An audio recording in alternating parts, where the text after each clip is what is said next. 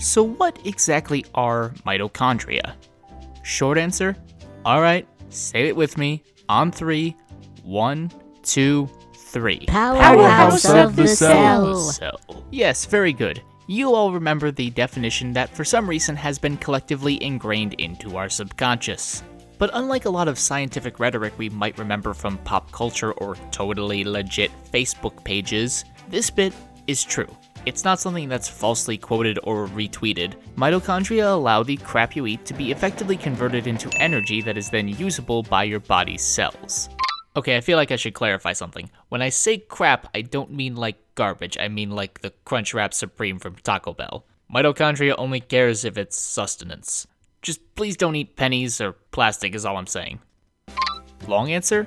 While accurate, the phrase powerhouse of the cell really only scratches the surface of what they are and how they came to be in the first place. Mitochondria are parts of the cell that are called organelles, and are meant to perform a specialized purpose. Kind of like organs in our body, just on a much smaller scale. And at least in human cells, there aren't just one or two of them like you might see in a cell diagram. There are in fact anywhere from hundreds to thousands per, depending on the type of cell. The only exception being red blood cells, which have none, but they're kind of a special case altogether. In all the rest, mitochondria are hard at work day and night, breaking down glucose into ATP, which is the energy that powers all of your cells and keeps you tethered to this mortal realm.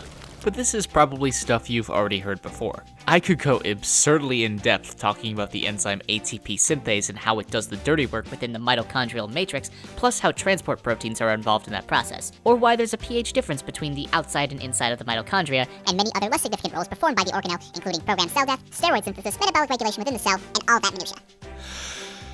But this is short answer, long answer, not short answer, absurdly long college lecture answer. So instead, I'll discuss what is the most widely accepted origin of the mitochondria, and that's something called the Endosymbiotic Theory. Essentially what it means is that mitochondria did not just originate through some mutation or natural process within our cells. Instead, way back in the day, just a couple billion years ago, a single-cell organism that could use oxygen to make fuel was engulfed by a larger cell, but instead of being used for food, the two entered into wholly symbiotic matrimony. The larger cell provided protection and survival for the smaller one, and in turn gained a new source of energy. It'd be like if you woke up one night to find a homeless person randomly in your house, but instead of calling the police, you offered to shelter and then help them. They then decide to open a startup in your garage, just roll with it, and give you stock options early on. And then their business takes off and it becomes a huge success. It's not a perfect analogy, but you get the idea. In the end, both parties end up benefiting. And this theory is supported by the fact that mitochondria actually have their own unique DNA, separate to yours, and even replicate on their own. It really is interesting, so if you're curious and want to learn more, I'll leave some links down below. But it's safe to say that without this chance encounter a few billion years ago, life on Earth right now might look a whole lot different. Hey, thanks for watching this episode of Short Answer Long Answer. I hope you learned something. If you did, be sure to leave a like and subscribe for more videos like this one. You can always leave your suggestions down below or on Twitter, and feel free to check out other videos either from my On Geek or Short Answer Long Answer series. Stay smart, and I'll see you guys next week.